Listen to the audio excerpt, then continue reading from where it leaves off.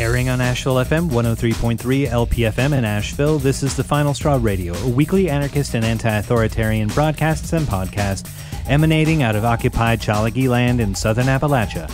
We bring you voices and perspectives from projects and struggles all around the world, and you can find our archives, transcripts, ways to follow us and support us at thefinalstrawradio.noblogs.org. This week on the show, you'll hear our conversation with Rey Katulu, co-host of the Balkan Amerikanski anti-fascist podcast called The Empire Never Ended. Rey came onto the show to speak about the journal that he co-edits, Antipolitika, anarchist journal from the Balkans, which last year published its third issue, this one on the topic of nationalism. So you'll hear Rey and I talk about the journal, about fascism, nationalism from an anarchist perspective, and, surprising to some, nationalism as a project of socialist Yugoslavia. You can find links to the publications and podcasts mentioned in the show notes. I'm speaking with a member of the editorial collective that produces the journal Antipolitika, anarchist journal from the Balkans, which released its third issue last summer. Would you mind sharing your name, any pronouns you want used, any affiliations or other info that you care to flaunt for the audience? Yeah, hi, I'm Rey, he, him. As you said, I'm one of the editors of Antipolitika, the anarchist journal from the Balkans. I'm also, among other things, one of the hosts of the podcast called The Empire Never Ended. Yeah, I think that's enough for now. The English edition of the third issue, and apparently the back issues as well, have become available via PM Press and Kersplebedeb on this side of the Atlantic. Congratulations on that. Thanks. Would you mind telling us a bit about the Antipolitika collective and the goals and the scope of the project? Yeah. So Antipolitika is made by a network of anarchist friends who all have some connection with the Balkans. They either live there currently, or they were born there, or they have some other connection to it. Basically, if you are our friend, then we'll say that you are a part of our network, if we like you. So also the Balkans is a bit like, it's not a very precise term, which is why we like using it. And we decided to make this journal, I think it was in 2015, it was during the Mediterranean anarchist meeting in Creta. And we were talking about maybe there is a need to do something like that. And we agreed on to make a journal which will be thematic. So every issue has a specific theme, and all the texts contained in every issue are a part of that, connected to the theme. We publish it very rarely, only 3 issues, but we do it we make separate issues in different languages. So Serbo-Croatian, English, and Greek for now. The idea was that we wanted to kind of encourage people to write about various important topics from a specifically anarchist and anti-statist point of view, not just from a kind of a general leftist one that we are often very critical of. And that point of view is not very developed in most of the Balkans. Of course, the exception is Greece, where the movement is very developed, as you know. And in the last 15 years, through various projects, such as the Balkan Anarchist Book Fair, we established really good contacts with anarchist comrades from Greece. So another reason to start this journal was to make our friends from Greece translate their texts into English, because they write a lot, but usually it's only in Greek, so other people can't read it. So that was also a different reason to start Antipolitika, so that we can also make, so that a lot of points of view from Greece could be read in the rest of the Balkans, but also in the rest of the world. So the first issue the topic was anti-militarism.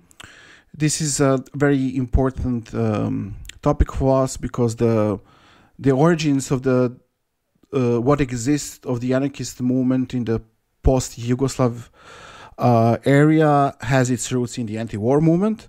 And there was we established a connection with also anti-militarist comrades in Greece, so we did that together. Then the second issue the topic was Yugoslavia, meaning the so-called socialist or Titoist Yugoslavia.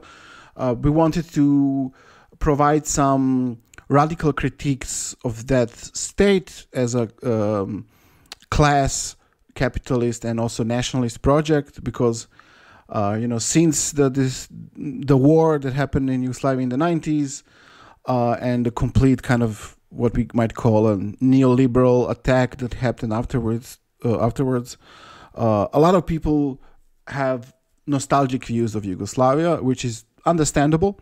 But we also wanted to point out that many anarchists and anti-state communists in the 60s and 70s developed some critiques of that system as a class and capitalist system. So we wanted to remind people of that and use that as a kind of starting point to view what Yugoslavia was, and not go below the level of what was already established in the 60s and 70s.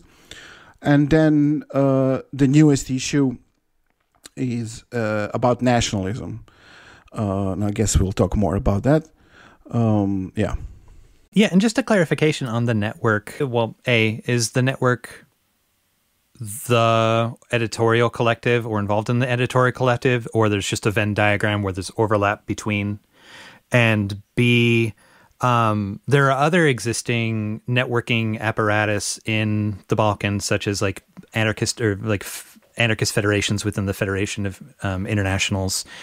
And I wonder if there's like anything outside of friendship that politically, ideologically unites the folks that are in the editorial collective. In a way that wouldn't just be overlapping with the federation.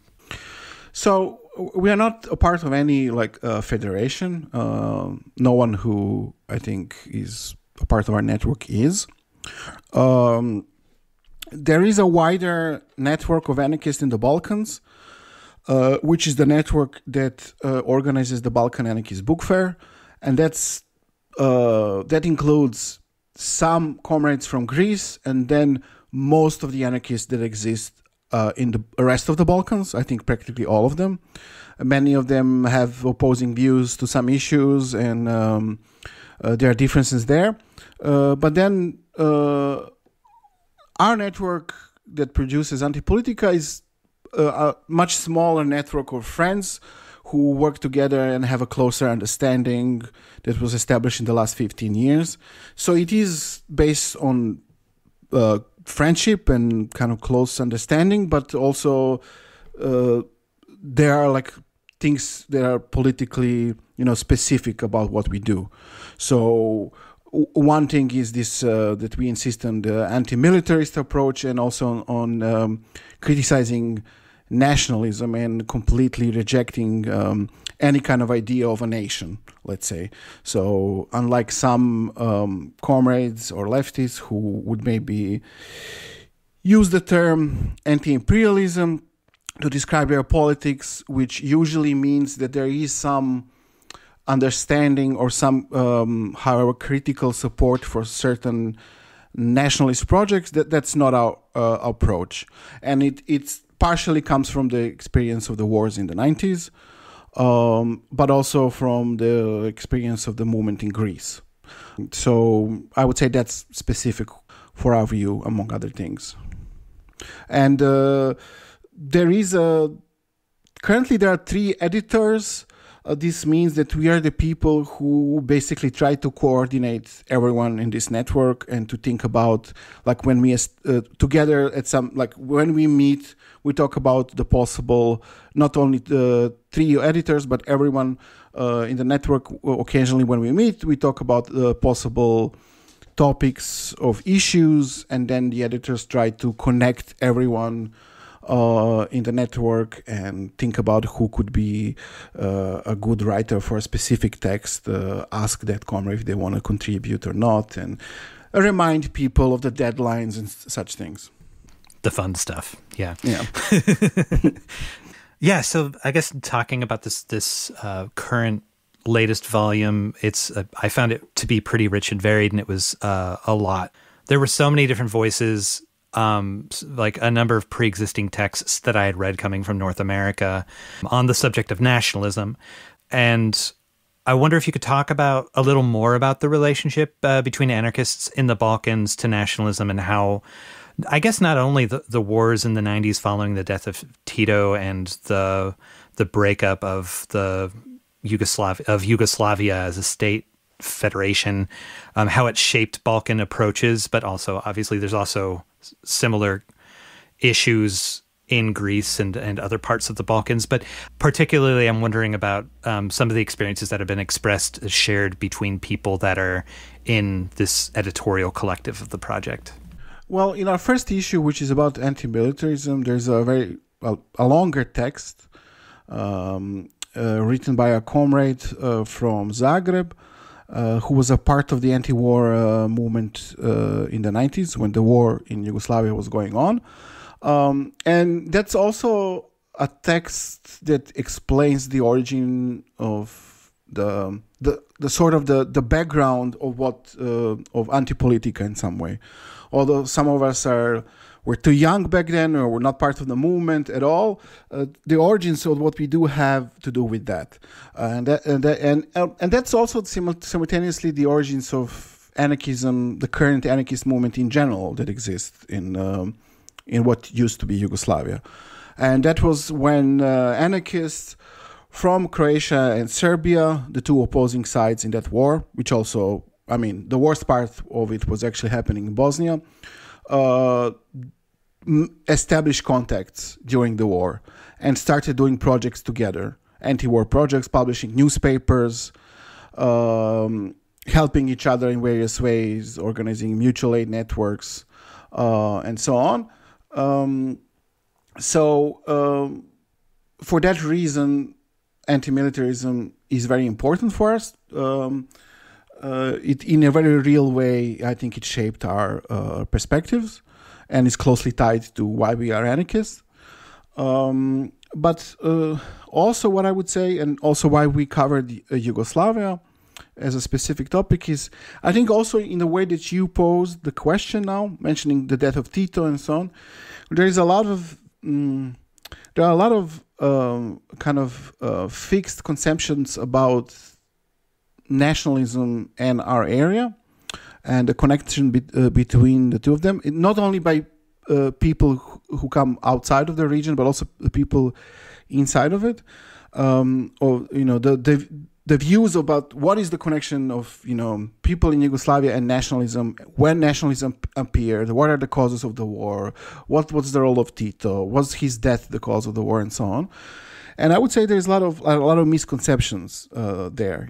So we are very much against this view that nationalism appeared suddenly in the 90s, for example. We would insist that the previous so-called communist system was deeply nationalist, although in a different way from what happened in the 90s. We can talk about that later if you want. We can maybe explain that more. But on the other hand, we are also against this kind of maybe thesis present in the Western liberal mainstream media and so on, the thesis about, or also amongst conservatives probably, about ancient hatreds or something like that, which is pretty nonsensical. There are no such things in the Balkans as ancient hatreds. I mean, all of these so-called hatreds are, tools of the, let's say, ruling class who propagated these national and chauvinistic ideologies, but they have no origin which is older than the 19th century, which is, when the concept of nation was established. So such a hatred couldn't exist before that, or before the existence of a modern state and mass media and so on. So that's also something that we are critical of. And also with that, of this idea that, which is also very present and which is very implicitly somehow authoritarian, that only a figure like Tito could keep all of these people together, and when he died, they all of these ancient hatred just came out and they started killing each other, which really is completely nonsensical. And we have a kind of opposing view We think that the Communist Party of Yugoslavia really helped a lot of establish these nationalist ideologies and borders between people where it didn't exist before they came to power.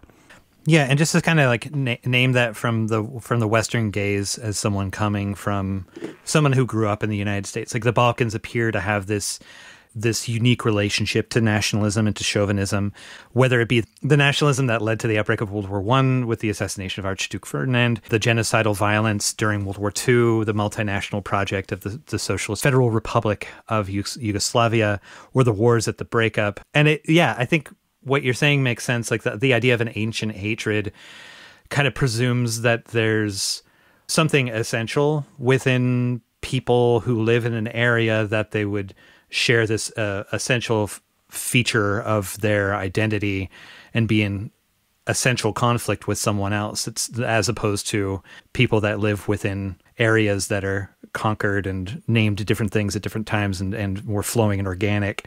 But yeah, I wonder if you could just talk a little bit more about the concept of like Balkanization as it's used now, as you're aware in the West, and the exceptionalist perception that this region in terms of national chauvinism.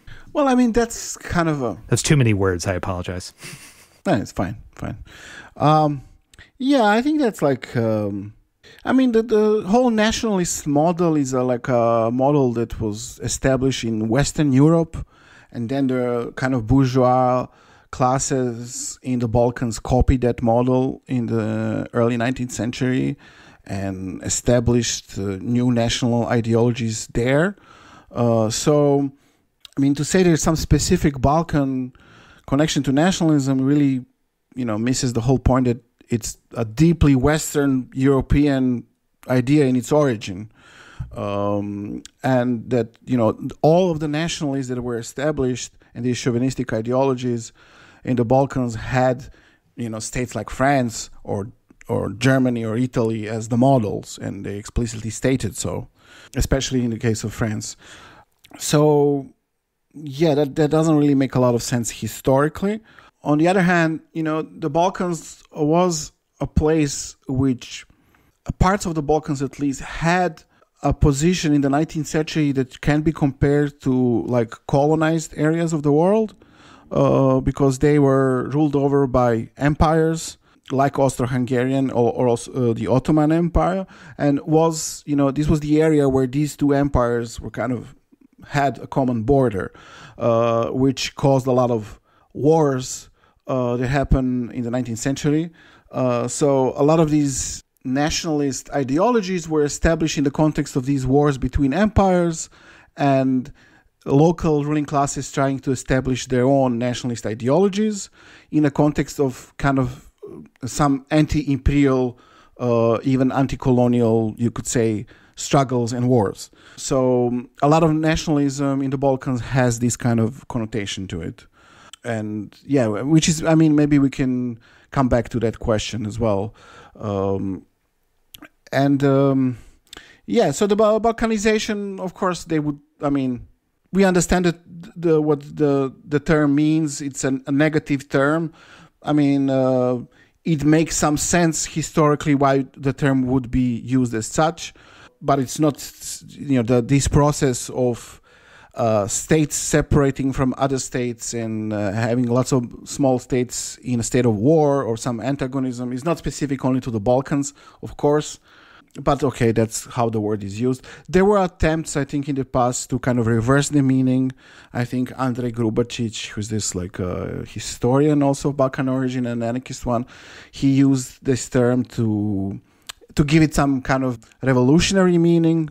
Like, and he had a book called "Don't Mourn, Balkanize," something like this.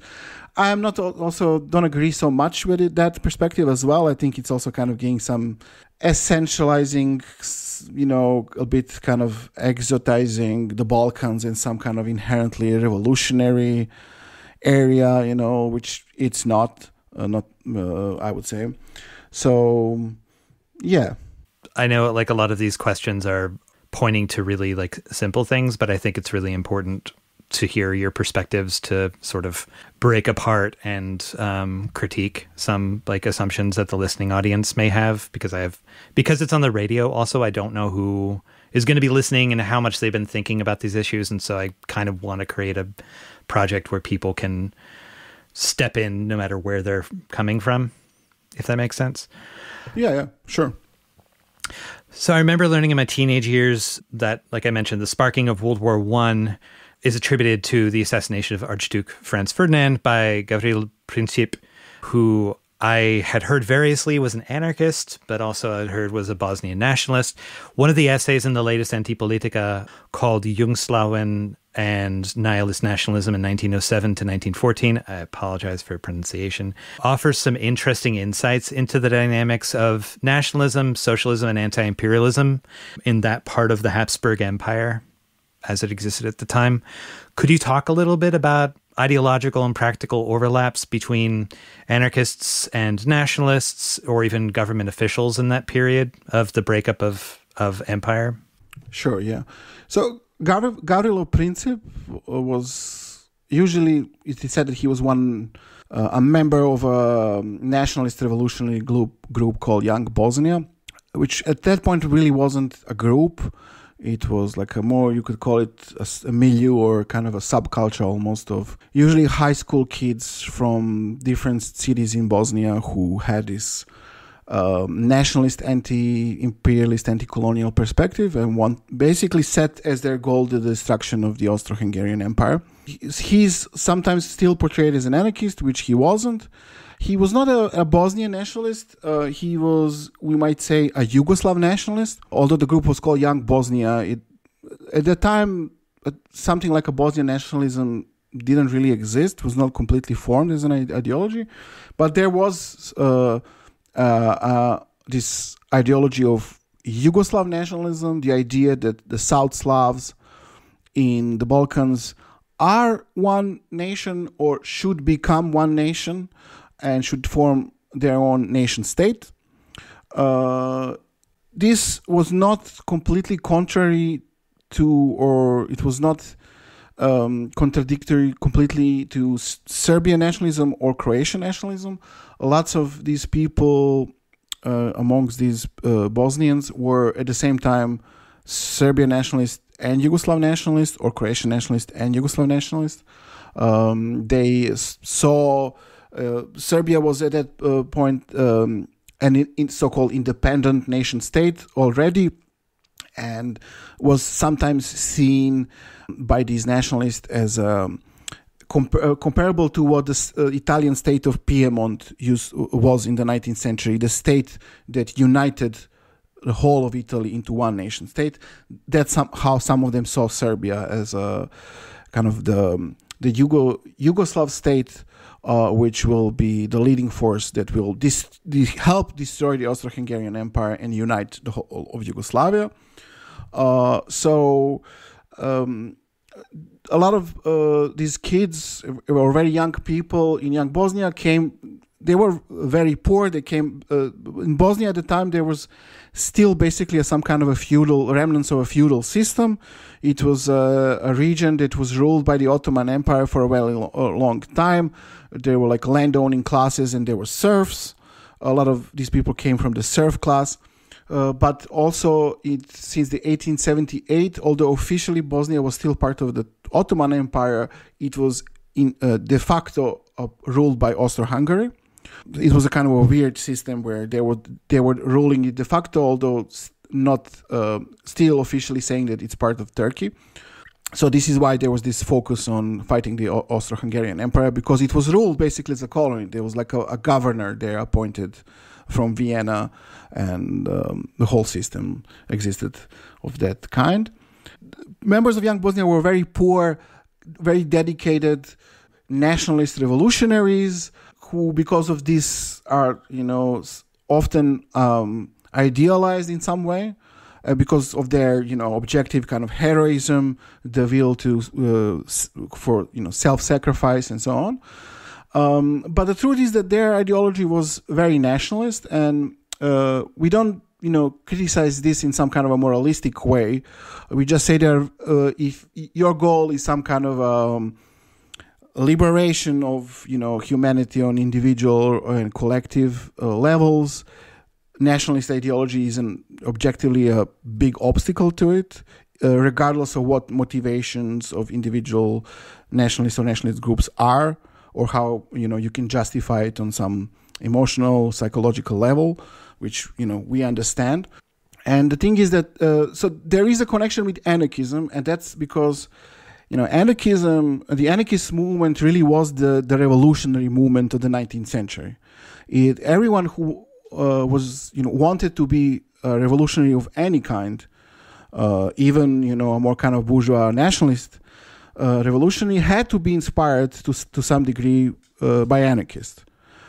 You couldn't be inspired by Marxists at the time. They were the leaders of the German Social Democratic Party were not inspiring for revolutionaries. Anarchists were. And for this reason, also people like Gavrilo Princip were very much inspired by them. They were also very... These people read a lot. They read a lot and they read all the time. And a lot of literature they read were, books by Kropotkin, Johann Most, Bakunin, Stepniak, and so on. And they were serious about reading. They had book clubs. They discussed these ideas. They read anarchist newspapers published out of Vienna, and so on. But they also explicitly said that although they had sympathies towards some anarchist points and thought that these are maybe realistic solutions, but for some faraway future, what we need now is a nationalist revolution. We want to establish a nation state for the Yugoslavs. And even though they had socialist and republican inclinations, they even said, okay, even if it's a monarchy, we would support that, because the most important thing is to establish this nation state and to destroy Austro-Hungary. So for that reason, we cannot call them anarchists of any kinds, although they were influenced by them, which is understandable. And they explicitly said they were not anarchists. So it's kind of curious why some anarchists today even refer to them as such. And then the problems with that kind of ideologies are very clear if we look at what their trajectory was. A lot of them were killed, because they successfully. No one actually believed they will be able to do it, but they killed Franz Ferdinand, the Austro-Hungarian prince, which set off this chain of events that led to the First World War.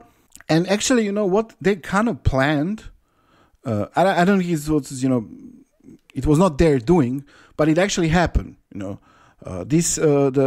events happened that led to the destruction of the Austro-Hungarian Empire and to the establishment of the Yugoslav nation.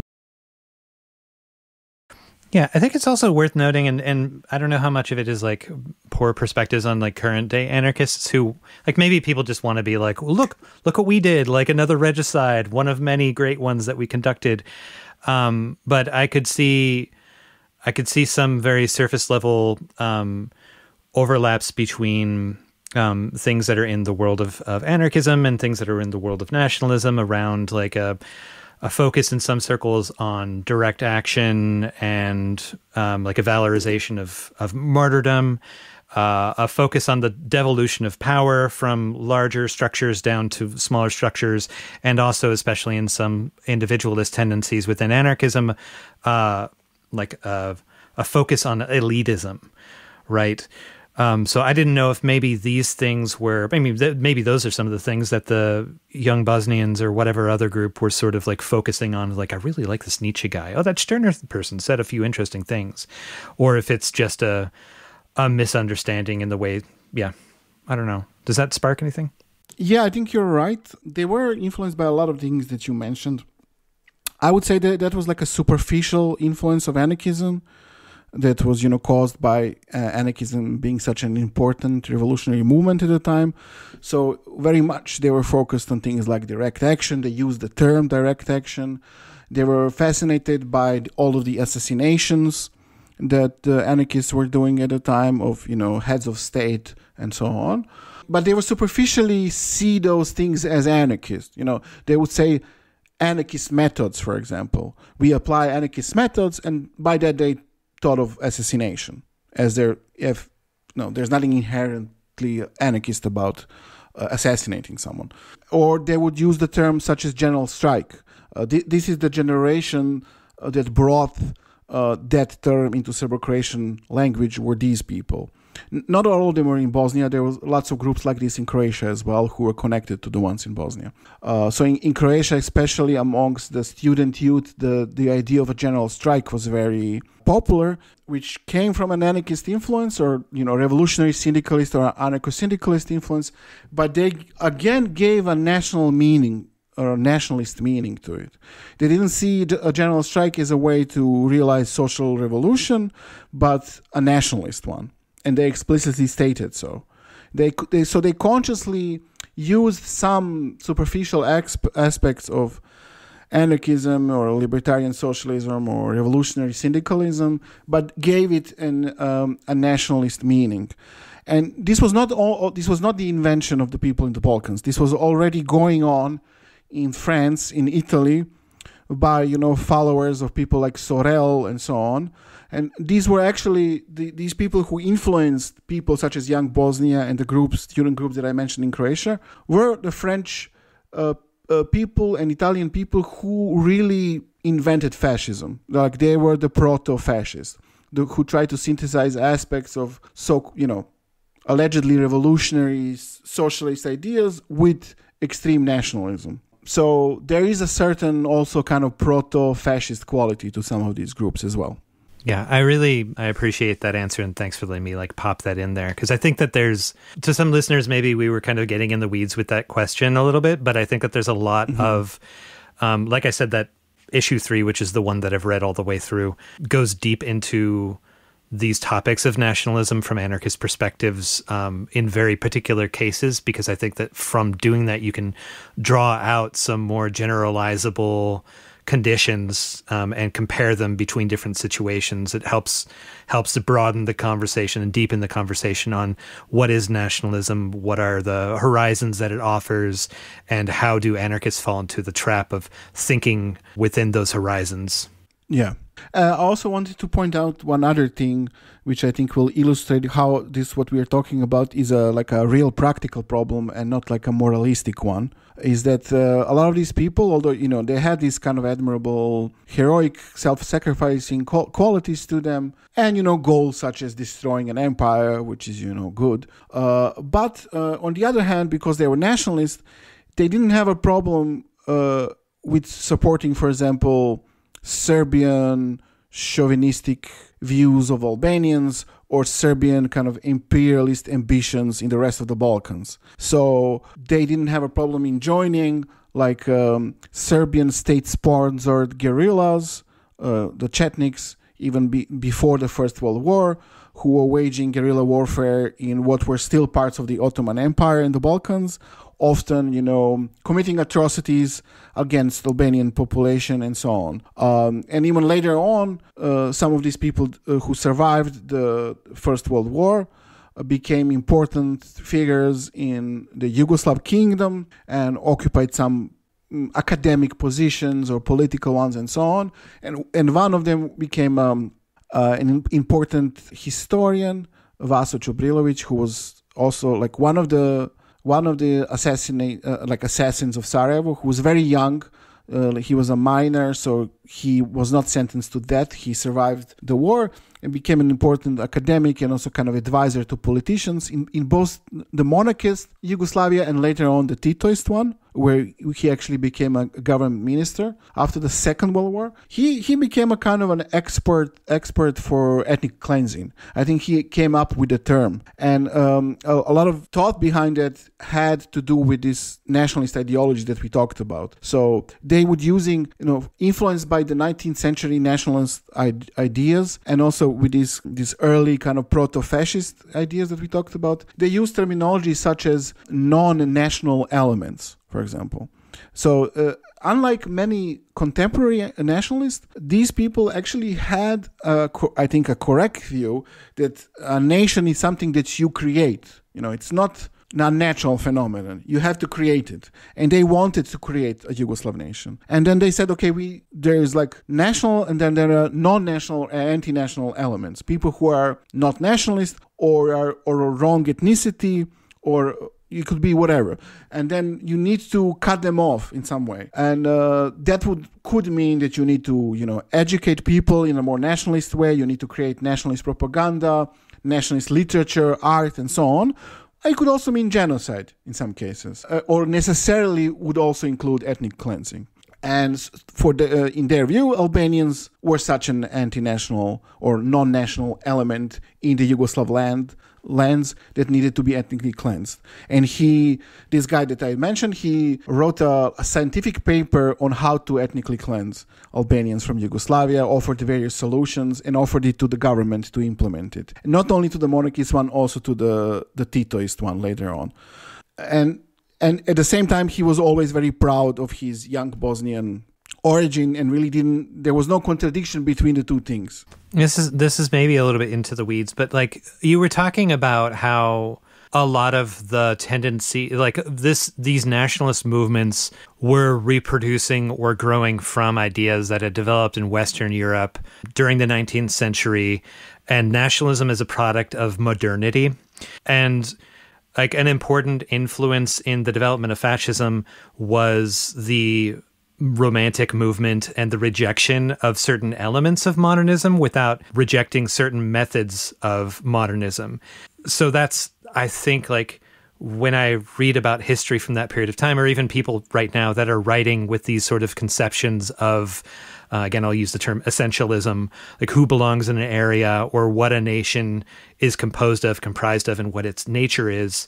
They're saying, well, these structures like work in order to build barriers to include and exclude, and then like linguistically, culturally, whatever. But we have to pull back to something that is that predates and lies underneath this modern creation that, this sort of like prehistorical. Yeah. Anyway. Yeah. You know what I'm getting at. Yeah. Words fail me. Yeah. But I wonder if you could talk about like how like this romantic turn is like not just a rejection of modernism. It's not just a non-modernism. It's a rejection of modernism, and how that shapes the creation of these like ethno-states. Well, I think that, so I think that nationalism is a deeply, as you said, a modern project. I think it couldn't exist in a kind of a pre-modern period, because it requires the existence of a nation state, and or not only a nation state, a modern state with all of its institutions that didn't exist really pre-19th century. Which I think the modern state has a specific kind of totalitarian character to it. Like in the previous polities that existed systems, there was much more autonomy. By that, we're not saying that it was anarchy or something like that, but there was less of this total control by all-encompassing institutions, which is the characteristic of the modern state. And then with it, you have this integrating ideology, which is the idea of a nation.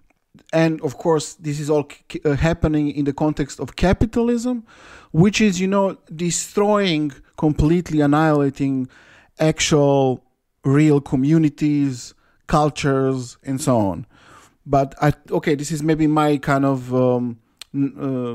maybe too simplified explanation, but I would say, I think that people have, I believe, some kind of inherent tendency to live in collectives. They need some kind of a culture to belong to, not in a modern, nationalist sense. I mean, just kind of we're social animals. Yes, like a community really is the word that I'm looking for. They need a community. And when you destroy actual communities, there is still a need, like an authentic need for a community. And then I think what the modern state gives to that authentic need is a kind of a false answer of this imagined community, which is the nation. So the need for belonging to a community is, I think, authentic, but then this is a kind of a surrogate false answer to that authentic need is the nation. And in that sense, it's very modern, because you need a kind of alienated population, atomized one by capitalism, that has a longing to belong to an ethnic community but cannot have such a thing. And then you give them this nationalist chauvinistic ideology instead, which actually supports the interests of the ones who are in the ruling position. Also, so fascism is a kind of a more extreme version of 19th century nationalism, but it's also a very, I think it's a bit, they are both these anti-modern but also super modern aspects to fascist ideology, as you mentioned. But I think that, I look at fascism as not necessarily a political movement or a movement. It has some qualities of such a thing, but I think essentially it's this kind of a reaction of capitalism or the bourgeoisie in extreme situations when the rule of capital is maybe endangered to a certain extent because of the cyclical crisis of capitalism that it always goes through, or a strong anarchist, socialist, communist movement that exists. So you have this kind of reaction in the form of fascism. And I think we can also look at fascism, partially maybe it's something that has the qualities of a political movement, but also something that is maybe even more related to the police, the institution of the police. Like, it is not, I think, by accident that often, there is overlap between cops and the membership of fascist organizations or groups like the KKK in the US and so on, or the Golden Dawn in Greece, because they serve a similar function in capitalist societies. They are there to terrorize people, to, protect the privileged classes, to direct anger, resentment in ways that benefit the ruling class, and so on. But more importantly, to terrorize people. So the ideology there is almost a kind of an afterthought. It's not so important. So we can, get into analyzing all of the contradictions of the ideology, but the contradictions are there because it's not really important. Like, are they against or for modernity? They are for, bashing people is what they are. And then, they also like nice uniforms and so on, to think of themselves as heroes. But I think that a lot of these kind of alt-right, new right types, the so-called intellectual or arty fascists are not important because on our podcast we read their stupid books. They present themselves as kind of important thinkers and so on.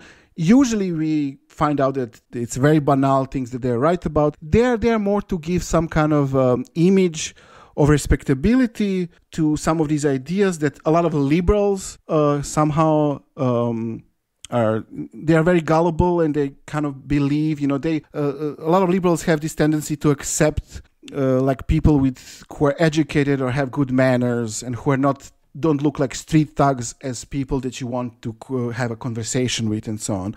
So I think this is the function of people like that, these fascist ideologues who are, discussing things like modernity and so on. It's not really about ideas. It's about giving some respectability to people and some cover to people who are doing what is really important, and that's violence or terrorizing people psychologically and so on, and destroying social movements and yeah. So so this is why we have like super modern tendencies in like early Italian fascism, who were into like avant-garde movements such as futurism, who wanted to destroy Roman statues and buildings and had such plans. And then you have this very romantic anti-urban ideology amongst the German Nazis who wanted to abandon cities and so on. Of course, they didn't abandon cities when they came into power, but a part of their mobilization had ideology like this. But I don't think it's really the most important thing when it comes to fascism. The Final Straw is a proud member of the Channel Zero network of anarchist podcasts, and here's a jingle from another member of CZN. People need ordering principles.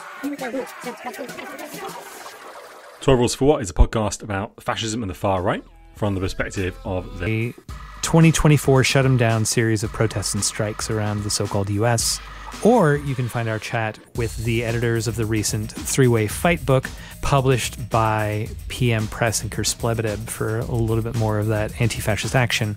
We'd also love to see an infusion of cash to be able to do some much-needed promotion for the show. We're pretty well shadow banned on a lot of platforms, and so other methods of getting word out about the show and getting more listeners would be wonderful.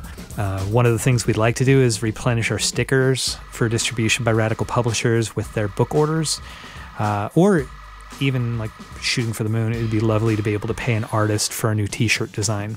If you don't want to do the Patreon thing, but you do have money that you wouldn't mind contributing to us, we also have links for ways that you can purchase merch or make donations at tfsr.wtf/support. So in the article In the Dungeon of Nationalism, the Communist Party of Yugoslavia and the National Question, which is also in this third volume of Antipolitika, it really dives into the project of the construction and the reconstruction of nationalism by the Leninist government that arose out of the communist and anti-fascist formations during World War II. The approach that is described in this piece reminds me of the programmatic Marxist-Leninist approach of overcoming capitalism by way of constructing a bourgeois revolution, but for the national hang-ups. So as in like there are steps to get to a place, we need to walk through each step in order to get there, otherwise our development will be incomplete. Is that a fair comparison? And can you talk a bit about some of the misconceptions of the former so-called socialist Yugoslavia, of the relationship between the SFRY and the national question? What is the Yugo nostalgia miss? What are they leaving out? Yeah. Well, okay, so this Yugoslavia that was established after the Second World War and was, as you said, based really on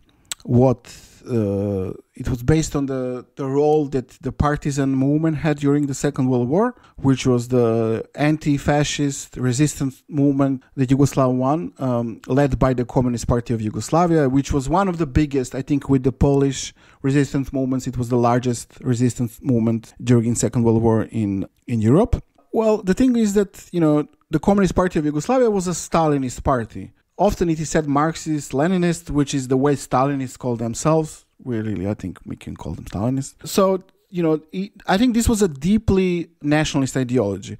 And exactly as you said, there is this parallel of how they viewed capitalism to how they viewed nation states and the need to establish nations or to have bourgeois revolutions, as you mentioned. So if we look at earlier history, when Orthodox Marxism was established in the end of the 19th century, it was based on the worst aspects of Marxist theory, I would say.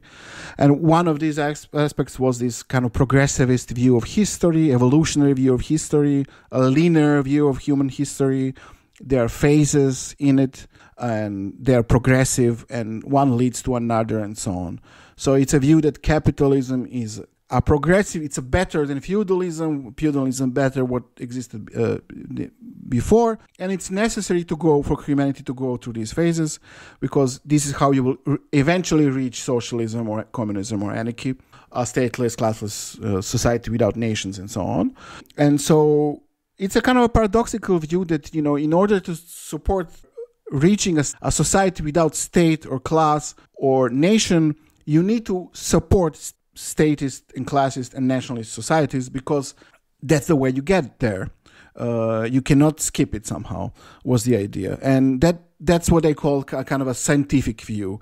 To be against that, like many, not only anarchists, but like the most socialists of the 19th century in the Balkans as well, didn't think in such a way. They were thinking, okay, if we want to have a communist society, then we shouldn't support capitalism.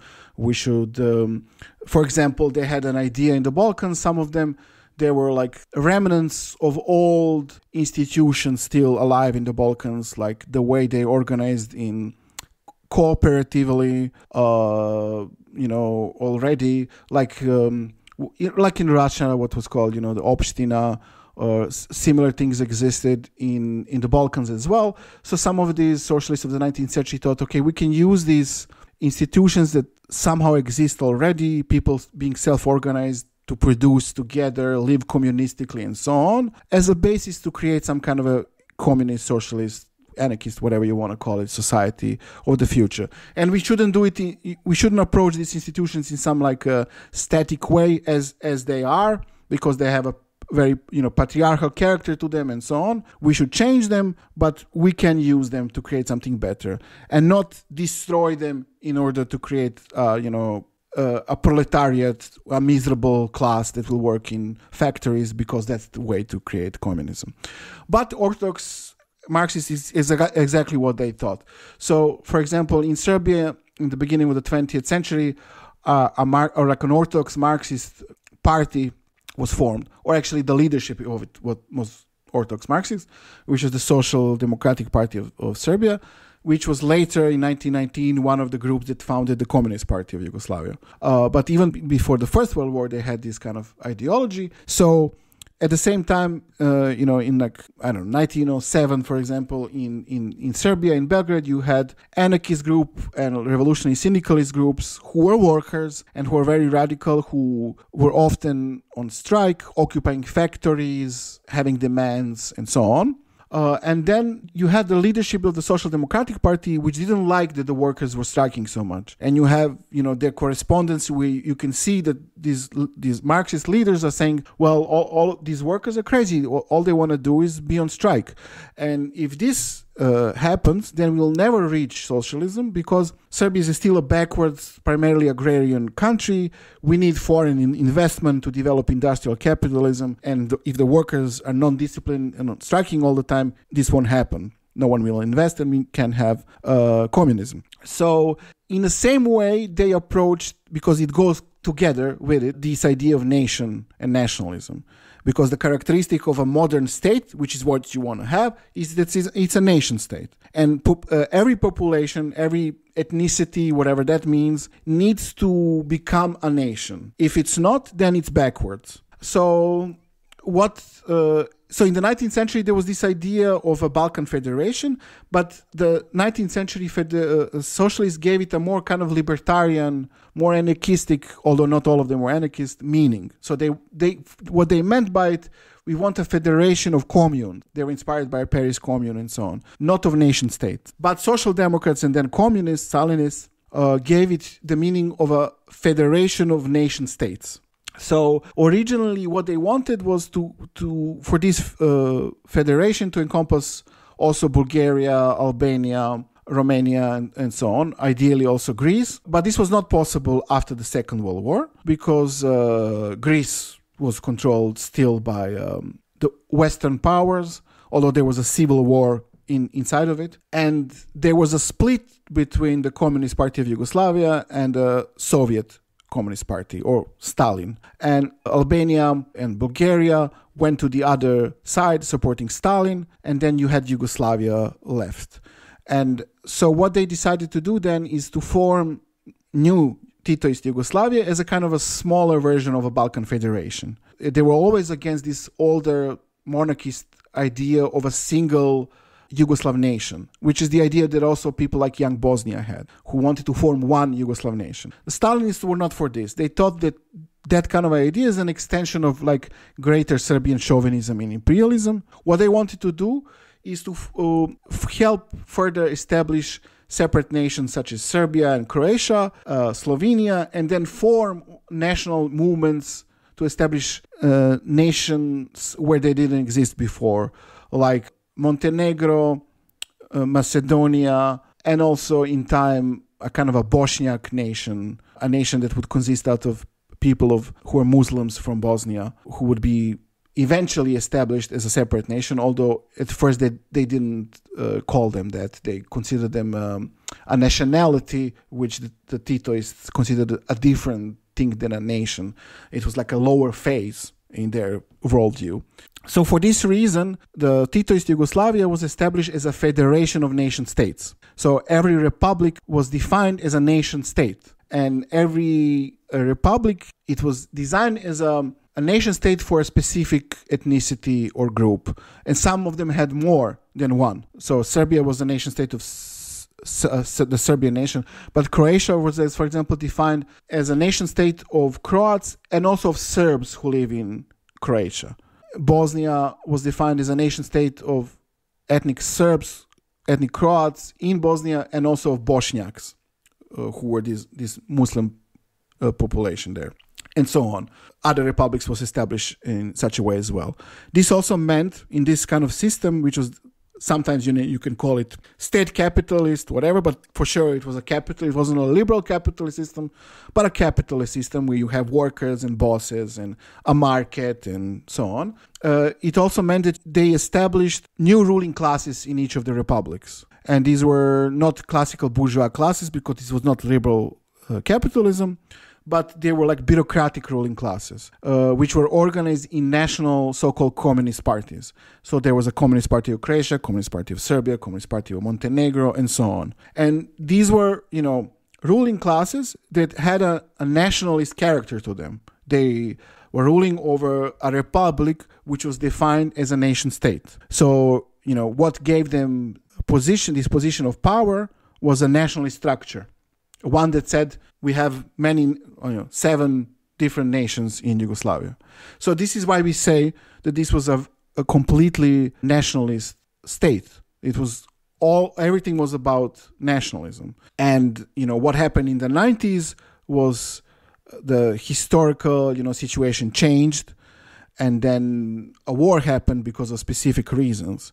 But it's not like nationalism appeared in the 90s. It was there the whole time, and it was imposed by this ideology, basically a Stalinist ideology of the Communist Party. So, the way that you're describing it, if the makeup of this nation here is defined by the various people with different religious and maybe linguistic tendencies and cultural histories, what have you, in one area, if in Croatia it's Serbs and Croats, and it's not defined by a Croatian ethnic identity, as you said, whatever that means, how does that differ outside of naming from just the creation of geographically defined states within a federal republic? Where does that lay the seeds for nationalism, as in ethno-nationalism? Right. People are identified, if they're identified mostly by where they're living and who their neighbors are, but not necessarily by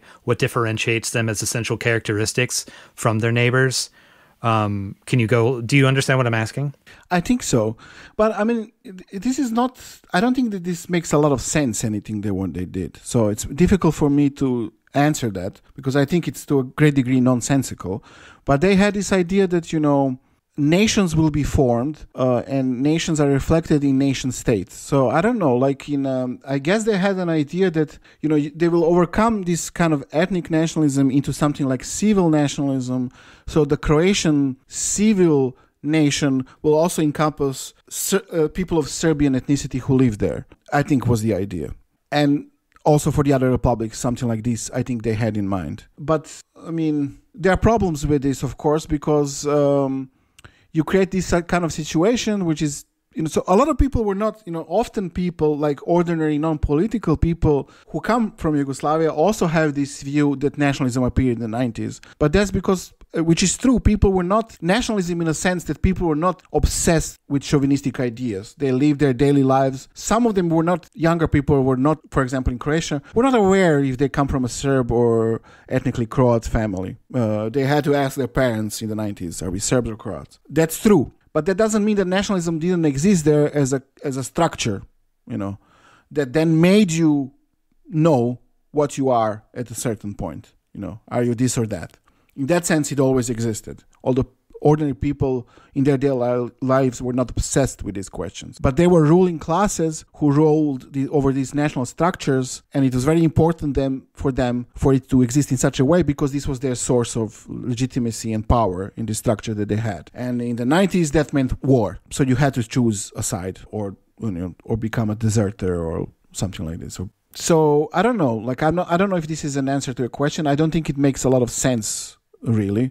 But it's also, they had this, they were also saying that they are against nationalism at the same time, which is pretty insane, considering that they were doing all of this. But I think the idea was that, they also said that they believe in some future where there will be no nations. But you cannot just not have a nation. First you have to have a nation, and then in time humanity will reach the level of like not having nations, which is like completely, so one thing that we, for example, talked about in our podcast is my co-host Boris talked a little bit about the history of political organizing of the like Yugoslavs in the United States in the 1930s. So there was a lot of socialists and communists among them, and they have a tendency to have these, kind of socialist clubs where immigrants would hang out, and it was really not important for them if they were coming from Serbian or Croat or Bosnian or Slovenian families and so on. They were hanging out together and doing their own things in their socialist clubs and so on. And then the Communist Party made them at some point dissolve these organizations that had this kind of old Yugoslav character and to organize in separate Serbian, Slovenian, Croat, and so on groups. And there was almost a kind of a rebellion amongst these workers who like couldn't understand, why are you making us, not hang out with our friends, because aren't we supposed to be against nationalism? And of course they made them do it because that's, the kind of the progressive way to do it in their pretty, nonsensical ideology. So yes, it's very paradoxical. I don't think it makes a lot of sense. Yeah, and the story of that being then reimposed when the Stalinists come back in, and especially the point that Boris made about and when the newspapers are already in the same language, why are we producing 3 newspapers when all of us are in the same workers organizations anyway? I mean, I could see it maybe being, but since it was imposed from outside, it's obviously ideological. I could see there being some sort of in reaction to American Anglo-chauvinism, maybe you combine in certain ways or combine in different ways depending on, but it should be defined by the people that are actually doing the struggling and organizing and living there. Sure, yes. Yeah, but your point about the step of civic nationalism and the creation of that is well taken, and I think that answers kind of my question of, because that is like a modernist model of experience within a nation state. Although I think the line separating civic and ethnic nationalism is not very clear, and it often one becomes the other, mutates and so on. Yeah, agreed. But then we find the difference between the ideological, what were the germs of the French Revolution and the role of people in the French Revolution. What are we trying to reproduce here because we think it's a necessary step towards the anarchistic communist world, I guess, that we're building the workers for. Mm-hmm. Because this is, even if you're literally publishing things that were said from within the Yugoslav Socialist Federation or, the SFRY, these are actual statements, these are proposals and carried out directives from within the party at the time. But a lot of the nostalgia that's going on right now, as you've said, washes over the role of nationalism within that period of time. I wonder, what kind of left reactions from either within the Balkans or former Yugoslavia or from the internet or whatever you've gotten to the articles that you've published.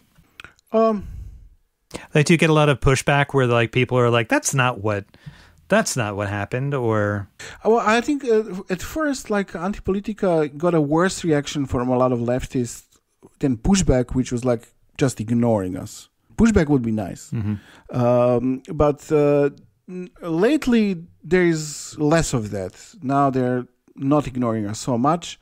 There were some debates a little bit here and there. But I think this kind of point of view is getting noticed more. I think that the thing is, in a lot of areas of what Yugoslavia used to be, there are anti-nationalists, but they usually come from a kind of a liberal perspective. And then, unfortunately, a lot of leftists actually have nationalist views.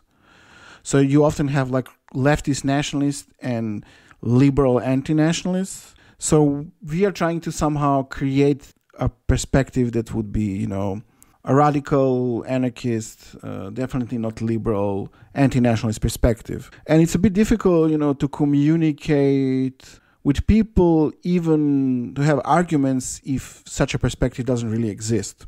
It's not only about the points that we make, it's also about, using the language in a different way, meaning different things when you say state, nation, and so on. So for this reason, I think it takes some time in order to create the readership in a way, or to cultivate it, that we will be able to have a conversation with. Although there's a lot of interest. Like, a lot of copies are definitely distributed across the Balkans, and much more than we thought. We will have to reprint all of the issues. So it is being read. Yeah, with the way that you're talking about the anti-nationalist liberal perspective, I have appreciated the more like anti-nationalist perspectives coming from the left, whether they be anarchist or anti-state communist, around this. Like, I was remembered the rise and rule of the extreme center as one of the editions within this edition. I think that like the critique of radlibs of extreme centrism, whether it be from specifically ways that international institutions, military and policing structures, or think tanks get directed towards like anti-extremism studies, including the directed against anti-fascists, for instance, or the visions of a future beyond national borders, where it means the expansion of NATO or some other like international militarist organization is like that has to be spoken about, because it's so hegemonic at this point in the dialogue of the powerful, the mainstream media or whatever, especially in the West, that it's good to think about. Yeah, for sure. Could you talk a bit about the art that's in there? Because I think it's beautifully laid. Like the cover is really provocative, but the art that you use, the photo montage, I already expressed to you off mic that I'm really disturbed by some of the visuals of Americana paintings that you use. But maybe a little bit about it feels like a lot of the imagery is from so many different eras and artistic movements that it feels like really in juxtaposition to the texts, but at sometimes it also seems to really pop out and say a lot as commentary. Yeah, I mean, I'm of all of the three editors and a lot of people who collaborate on Antipolitika, I'm probably the least like qualified, or whatever you want to call it, person to talk about this, because I don't know much about it.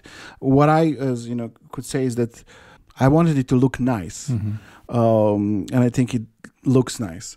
But like, for example, the two other editors, they know, both of them, they know a lot about like art history and so on. A lot of our comrades from Greece are also very knowledgeable in that area.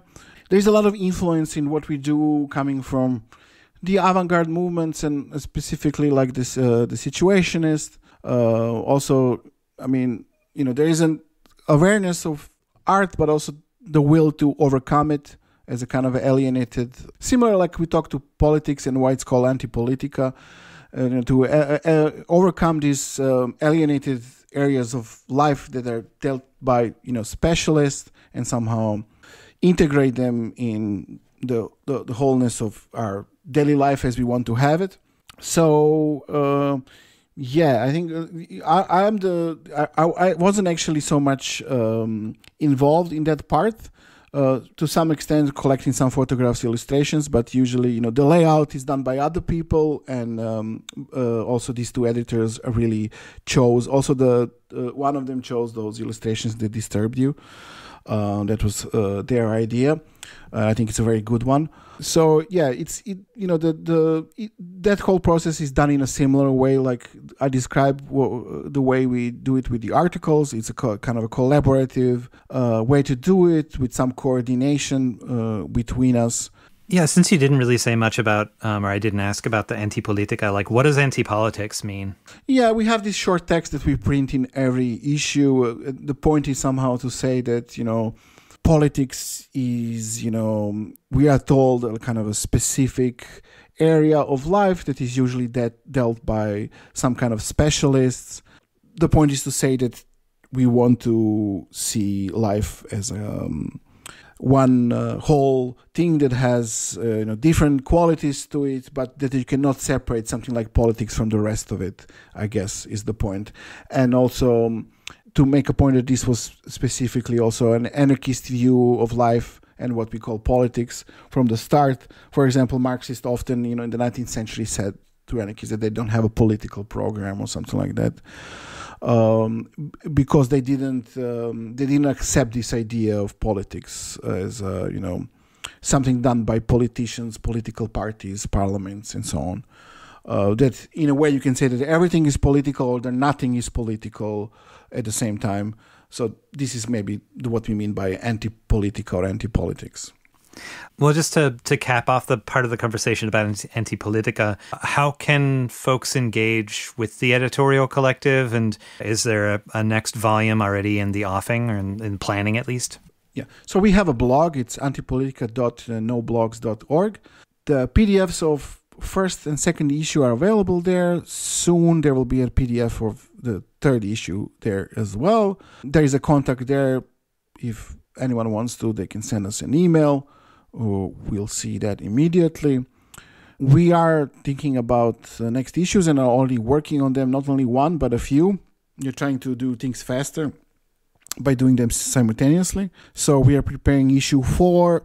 We don't know exactly how we'll call it, but the work title is maybe patriarchy or like gender. We're not exactly sure how we'll call it, but there are some text already written, other planned, currently being written for that issue. Then issue 5, for now we call it total self-management. So we want to, that's like kind of a, anarchists or anti-state communists often have this question, okay, you're good at criticizing, but what do you actually want? So it's an issue that kind of provides some answer to that question. We use this term total self-management. We think that self-management is a better term than democracy. It's kind of less abstract. The people is an abstract category. Rule is as well. Self-management is a bit more direct and self-explanatory. So we want to discuss various historical and current self-management projects. It is also the term self-management or samouprava in Serbo-Croatian language was also the crucial term of the 19th century socialism in the Balkans. Everything was about that. So we want to kind of reaffirm this idea again. And in addition to that, we are also preparing a German language kind of special edition of Antipolitika, which will be the selection of texts from the first 3 issues. It's already translated to German. Now comrades are proofreading it. So we hope that by the end of the year, this will also be ready. Yeah, so some listeners absolutely should recognize your voice from the Balkan Amerikanski anti-fascist podcast, The Empire Never Ended. For those poor souls out there who haven't heard of Temnepod, can you tell us a little bit about the podcast? Yeah, so The Empire Never Ended is a podcast that I do with 2 anarchist friends, Fritz and Boris. We are, 3 nerds who come from the anarchist, anti-fascist, and punk scenes. We have been friends for many, many years and often talk about some of the more bizarre things that for unknown reason interest us. It's like, all the kind of bizarre fascists that exist out there. So we would often caught ourselves in having conversations about that. So at some point we decided, well, maybe we can do a podcast about that. It's also, unlike Antipolitika, I have to say, it's not in that sense a political or radical project, because it's also a way for us to earn some money and to try to do less of the horrible jobs that we are used to, like working in call centers and so on. So, I want to be clear about that. So Antipolitika is purely like a project that's, as we say, political, anti-political, radical one. This one has also this kind of a job aspect to it. But of course, it's political in the sense of we approach every topic from our point of view. So it's currently we produce 5 episodes per week. 2 of them, I think, per month are free Sorry, yeah, 5 per month. Jesus, what level of Patreon do you have to be on for that? Yeah. Yes. No. Thankfully, yes, it's 5 per month. 2 are free for anyone. 3 are available on Patreon. Yeah, we already have more than 260 episodes, and we kind of try to do them in like thematic arcs. So we explore one topic in many connected episodes, and these arcs are also consist of sub-arcs, and the arcs are getting longer and longer and longer. So we have kind of 2 areas that we focus on. One is fascists, often more, usually American or Western ones for sure. And then the other focus is like Balkan nationalist history. So we tend to do one arc about the American fascists, then second one about Balkan nationalist history, then go back to American fascist and so on. Yeah, that's kind of what the podcast is. Yeah, and then besides the like creative elements, I mean the podcast also has like also been interacting with and documenting and promoting the documentation of ongoing fascist organizers. So it's not just history, right? It's not just, yeah. Friend of the pod, 09A, for instance. Yes. Yes. Yes. When we started doing the podcast, we were focused in the first arc on kind of very bizarre current Nazis, also like the people who are, Nazi Satanists and so on, influenced by this very bizarre person from Britain called David Mamet and his non-group Order of Nine Angles, who also for some reason cannot stop writing to us over various social media that he has under different names and always insisting that it's not him who's writing to us, although it's completely obvious that it is him. So he's a very, disgusting, but also kind of very funny character, we have to say, who became a kind of a part of our lore in some bizarre sense. Yeah, I mean, it's kind of hard to prove it if you don't have the probative evidence, right? So, exactly, yes. Yeah. Whatever. So as an avid listener myself, if listeners can't tell, and also as a Californian by birth, I've really appreciated the contributions in the latest arc on eugenics on the Tenepod. Where I was raised, there were years of agricultural experimentation that had occurred about 100 years before by and numerous sites named after Luther Burbank, who was a famed horticulturist and also a eugenicist around the turn of the 19th and 20th centuries. Obviously, it's too much to fully go into right now, but I wonder if you could talk a little bit about the basic rundown of what the eugenics is that you've been covering, its application to the so-called like race sciences, as quote unquote, and what you've been covering in the show concerning the relationships between projects in the U.S. and say like Nazi Germany. I like, again, to restate, it's easy to get into the weeds with some of these historical questions, but I think that it's really easy once you start talking about not only the ideas you can see, so to speak, like the germs of where they are now, but also making connections that get definitely overlooked in public education in the United States, trajectories of what was happening that's now decried by a liberal order that is still underlying currents. Anyway, does that make sense? Yeah. So, I mean, eugenics is a bit difficult. We did a few episodes on it. We'll do a few more, I think. It's a horrible topic to discuss. It's difficult to say what it even is. I guess they would say it is a set of beliefs and practices which aims to, they would say it, improving the genetic quality of the human population.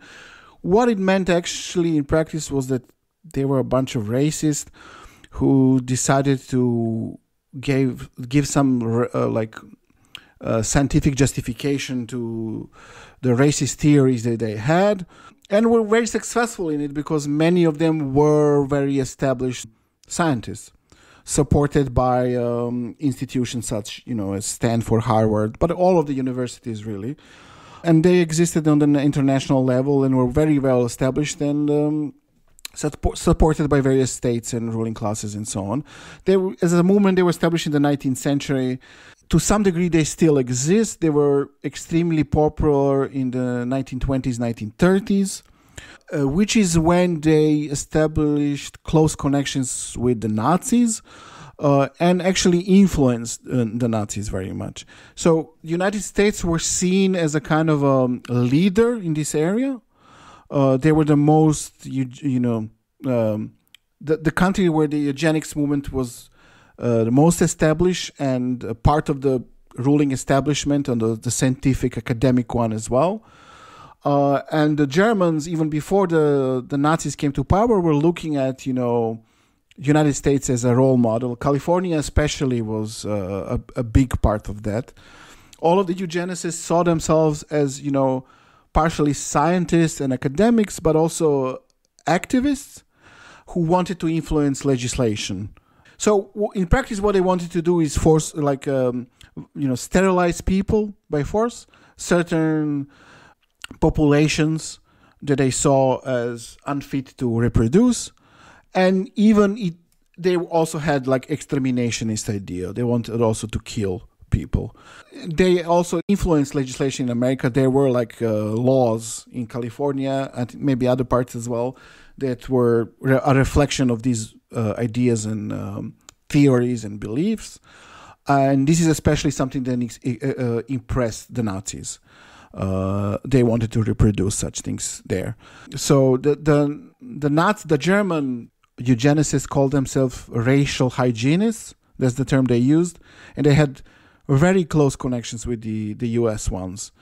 Eugenicists in America would later whitewash their own history after the Second World War because it became less popular to say that you're into race theory and such things after, the Holocaust and the Second World War.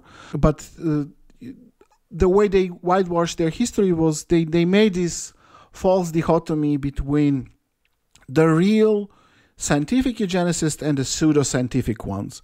And they said the pseudo-scientific ones were the Nazis and the legitimate scientists were not. And in fact, such division doesn't make a lot of sense because many of the very well academically established eugenicists were also big fans of German Nazis and supporters of that system, had close ties with, people there. They wrote books that influenced Hitler, who he mentions them in Mein Kampf and so on. So that was a way to kind of whitewash the movement. And there is a lot of continuity. These people never went away. They changed the language they used. Maybe some of the more kind of explicitly Nazi ones stopped being the leaders of scientific associations, and then the ones who called themselves reformists, who were also fans of Nazis, but said that maybe the Nazis overdid some things or something like that, really became the more prominent ones in positions of power after the Second World War.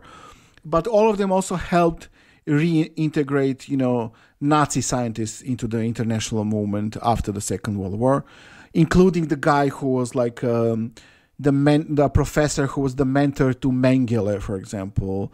And Mengele was sending specimens like human eyes to his professor for I don't know what reasons.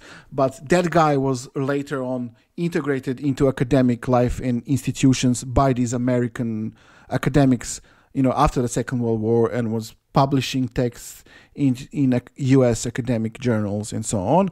And also repeating this idea how we need to get rid of all of these Nazi pseudoscientists. Is the guy who got, humanized from Mengele.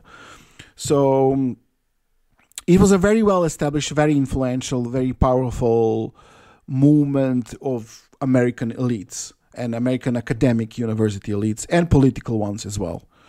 That had a close connection with Nazis and actually influenced Nazis. Yeah, and I think that point about the changing of the language, the removal, the whitewashing, the removal of the people that are saying the quiet part out loud from establishments of policy or academic power in the US is like pretty clear when you listen closely to people that are talking about public, like social support networks existing through the government of, what is it promoting? Who is it promoting? In terms of if we have social housing, if we have like subsidized medical, in the United States, like the cutting back of these, while they may be like actively genocidal in their outcomes, are less exterminationist in their terminology. And an important thing that I think that your project does, the podcast, is that you make more explicit, you draw the lines, you name the names of people that are of those tendencies and the lineage up to today. So when you talk about when Fritz mentions the bell curve, you can see this tendency, or American Renaissance and the discussions that are happening in that space. So I really appreciate it personally, and I think you guys are funny as also. But well, thank you. We try. Yeah. My parasocial relationship is just like flourishing. Yeah, we try to have humor there as well. I mean, also, I think it's spontaneous, but I think it helps when you talk about these very bleak subjects, but also to approach it in a way that's not like. I think at least that we are successful in making the point how all of these people are evil and dangerous, at the same time as laughing at them for how ridiculous they are. Yeah, and it does a job that some other podcasts that I listen to sometimes, like where they'll focus on something that's terrible in the world and just be like, that's pretty bad, huh? Or like sort of like laughing that line in a hipstery manner that almost it seems like is working to diminish the cruelty or the terror of what is being talked about. Whereas I think your project does a very good job of avoiding that, not making the terribleness the joke, making the terrible people the joke in how ridiculous their approach is. I mean, that's one trap, what you just described. And then there is the opposite one of like liberal journalists who are kind of doing the job of fascists for them by scaring people with fascists, which is what fascists want. They want to scare people. So, you often have like these fascist groups that list all of the like mainstream media on them, that there exist, that we are very proud of, because they seem very scary in it and nothing else except scary. And we discussed earlier what fascism is, and I think that the main point of them is to scare people, to terrorize them, to pacify them. So I think a lot of these kind of perspectives that comes from liberal media are doing the job of fascists for them in a way. Yeah, and that's an interesting, because that's a step beyond like the critique that's been in the last decade has been about platforming fascists, normalizing like, look, Richard Spencer is a dapper, blah blah blah blah blah. Who eats macaroni? Everybody eats macaroni. Like, cool. Yeah. Well, let me see. Last question that I really got is, have y'all considered making a book or some sort of like printed thing that synthesizes? I know you're doing a lot of reading. Like I really can hear the pain in your voice when talking about reading Imperium, and so or so much Ezra Pound. But like, not to draw people away from subscribing to the podcast, but have you thought about any like print projects related to this that synthesize some of these things? We did, yes. We thought about that immediately when we started doing this. Didn't really do anything about it. There's a lot of things that we do, but it is something that we occasionally think about. There is an anarchist publisher out there who's sometimes putting some pressure on us to do something like that. So maybe, it is something that we occasionally think about. A coloring book, if nothing else, just all the freaks. Here we go. Yeah. Cool. So how can people listen to, subscribe, and support The Empire Never Ended? I mean, it's on Patreon, patreon.com/Tanepod, but it's also on a bunch of other places where you can listen to podcasts, of course. Cool. Well, Ray, is there anything that you wanted to mention that I didn't ask about? No, I think that's about it. Cool. Thanks a lot for having the conversation and for the projects that you're involved in. I think they're pretty awesome. I really appreciate it. Well, thank you very much, and thank you for this great conversation. Thanks. And now some words from Anarchist prisoner Sean Swain. Many people I care deeply about are in non-monogamous but committed relationships. That is, they care deeply for their partners and intend to maintain their relationships for the long term, but on a non-monogamous basis. I think this is important for people to attempt. I believe much of the social norms we have come to accept through the course of our lives are social constructs. The idea of race is a social construct, as is gender. Where does this idea come from that humans as a species are monogamous? That we have one sexual partner at a time? That an intimate relationship is always only between two people? If we're going to reconstruct social life, we have to question everything, smash the idols of a bygone order that has been imposed on us, and deconstruct the restrictive norms we have sometimes thoughtlessly accepted. And all of that notwithstanding, I am extremely skeptical of non-monogamous relationships working. Not others' relationships, just any that would involve me. I'm just being honest here. I consider myself to be moderately self-aware. I think I have a decent sense of my own strengths and weaknesses. Whatever the circumstances, I don't see myself maintaining relationships with multiple partners that would last longer than 15 minutes. Wouldn't make it through an entire episode of your favorite sitcom. There are a million reasons, and none of them have anything to do with the sex part of it. You have to figure, in the course of daily life, genital friction doesn't take up a lot of time. It's everything else. I'm very stingy with my time, for example. I like having time to myself. When I'm in a relationship, I make a conscious point to commit time to that relationship. I invest time. But I don't know how much time I'm willing to invest in multiple partners. That seems like too much time space to me. I don't mind asking my partner, how was your day? And I'll even listen to the answer, almost all the time. But if I had two partners, I would have to ask that question twice every day and listen to the answers. I wouldn't make it.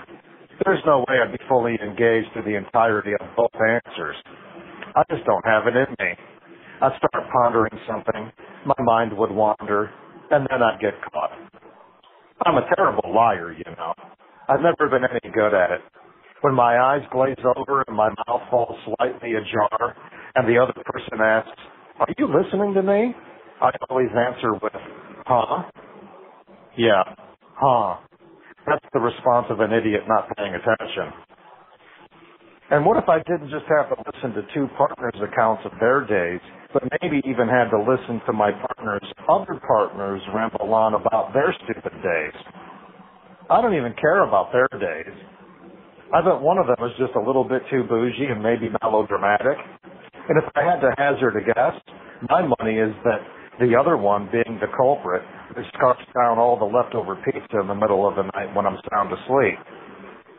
I'm just saying, I don't want to sound petty over some slices of pizza, but this is the same one who makes the big show out of picking off the toppings they don't like. You know what I'm saying. This jerk is going to pick the toppings off a perfectly good pizza, then eat up what I intended to have for lunch tomorrow, and I got to listen to their day? This bozo isn't even involved in my experiences of genital friction. Not that everything revolves around sex. It doesn't it, sort of? The person with whom I'm sharing special intimate moments, I'm willing to take a lot more of their nonsense because I know they take a lot of my nonsense. Even though my nonsense is somewhat charming and endearing. And after all, there is genital friction as a great stress reliever when it's all said and done. Just saying. But a partner of a partner doesn't contribute to my experience of genital friction, and in fact, might be an obstruction to it on occasion. And I gotta listen to how their day went? It's not even the slightest bit interesting. As far as I'm concerned, they can share that sniveling with the bougie melodrama while they pick the toppings off that pizza I bought. Also, I'm particular about my sleep environment. I like it dark. Like, dark. And I like a fan blowing. And I like it cold, just a bit chilly, but with a heavy blanket. I need to find someone who can accept all that. the odds of finding two other partners who would both accept all of those conditions are really slim. Not to mention my toenails. I rarely cut them. It's not a thing. I'm just lazy. And socks aren't really that expensive. So my toenails are like weapons. They're pretty solid, too, and sharp. When they get long enough, they kind of curl under like Fritos. My toenails have ended more than one relationship. My former ex had scrapes on her shins, looked like she was wrestling a weed whacker. And just in a broader context here, I've just always been a committed monogamist. I've always been fully committed to that one other person, and I've messed up every single relationship I've ever had. Imagine me dividing that effort between two people and having to be civil to my partner's partners. Oh, hell no. That's a train wreck. It's just too much. I think I'd rather try to juggle Ginsu knives than multiple relationships. I can't dare to imagine that I will ever find more than one person at a time willing to tolerate these toenails, but that's just me. I wish the rest of you all the best of luck. This is Anarchist prisoner Sean Swain from the Super Duper Uber Mega Ultra Hyper Turbo Multi Maxi Max in Youngstown, Ohio. If you're successfully maintaining multiple partners to accept your toenails, you are the resistance.